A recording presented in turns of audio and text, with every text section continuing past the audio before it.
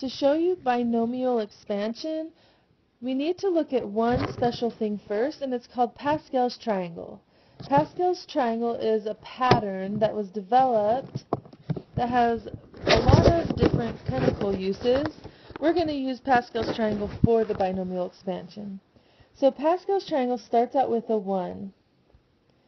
And then think of there being imaginary zeros right here and right here. We're going to call this one the 0 row. Then I'm going to go 0 plus 1 is 1. 1 plus 0 is 1.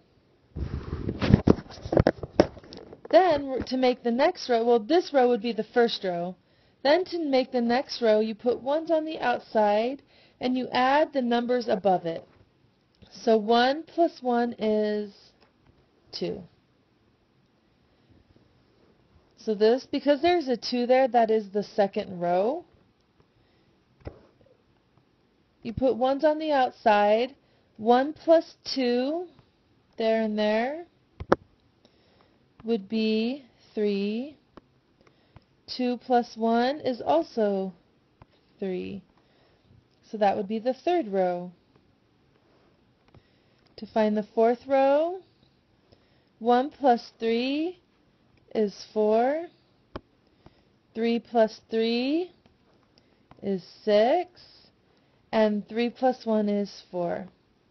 You could keep doing this row or this pattern forever, really. 4 plus 6 is 10. 6 plus 4 is 10, and that is 5. Let's do one more row. So we have 1, 6, 5 plus 10 is 15, 10 plus 10 is 20, 15, 6, and 1. And you can find the 7th row, the 8th row, the 9th row, whatever row you want. Binomial expansion is where we take a binomial, a first term plus a second term, in this case a plus b, and we raise it to the nth power. So we're going to expand it out without having to FOIL a bunch. So the steps to binomial expansion are as follows. Step 1 is to write out the coefficients of the nth row of Pascal's triangle, and then n is the power of the binomial. So the first thing we need to do is we need to find the fourth row of Pascal's triangle. So if you write the triangle out, you get 1, 1, 1, 1, 2, 1, 1, 3, 3, 1, and then 1, 4, 6, 4, 1. So I'm going to write out those coefficients. 1, 4, 6, 4, and 1.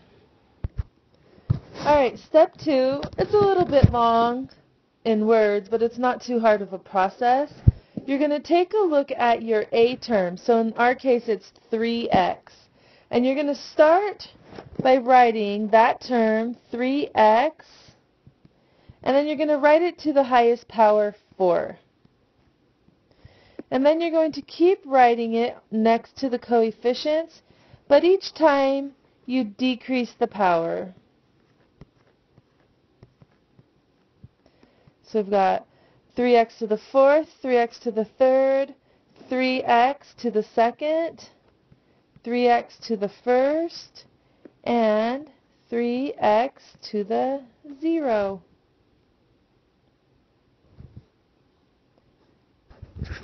So step 3 is the same process that we did for step 2.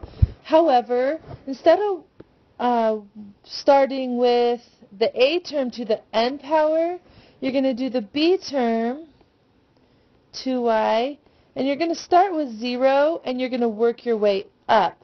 So 2y to the 0, 2y to the 1st, 2y to the 2nd, 2y to the 3rd, and 2y to the 4th. So if you look at the powers of each before you simplify this, you have each power, so you have 4 plus 0, 3 plus 1, 2 plus 2, 1 plus 3, and 0 plus 4, all of those powers should add to 4, your n. So the last step is to simplify. So we're going to start, let's do the first term. You're going to do the coefficients. So I have 1 times 3 to the 4th power times 2 to the 0. Those would be all of the coefficients. So 3 to the 4th is 81, 1, and 1. So we have 81, then I have x to the 4th, and y to the 0 is 1, so we don't need to write it. And we're going to go plus, here we have 4 times 3 to the 3rd times 2 to the 1st. So that would be 4 times 27 times 2. So that's 108 times 2, so that would be 216. I have x cubed, y to the 1st. The next one here would be 6 times 3 squared times 2 squared, 4. So we have 9 times 6 times 4. So 6 times 9 is 54. So that's 4 times 54. So that's 216 again. So we go plus 216. And then we do the x squared, y squared.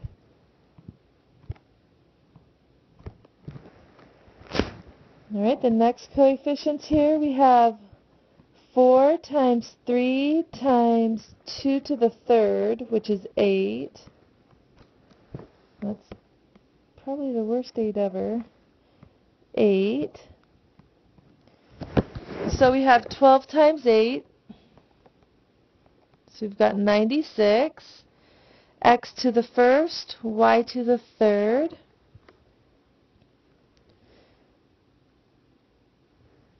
And then the last term, we have 1 times 3 to the 0 times 2 to the 4th.